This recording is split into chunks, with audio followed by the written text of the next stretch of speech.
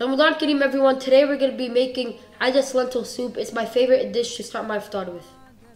All you need is potatoes, carrots, onions, lemon, olive oil, and red lentils.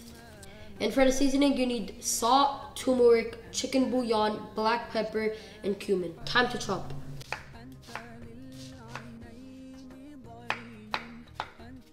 Add your olive oil medium tight.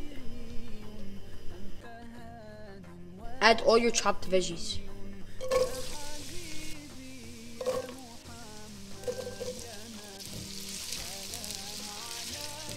Now pour your washed lentils and saute.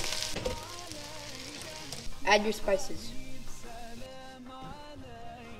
And add your water.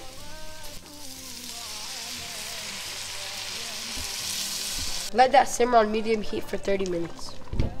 Now blend halfway. Add cilantro for a bolder taste.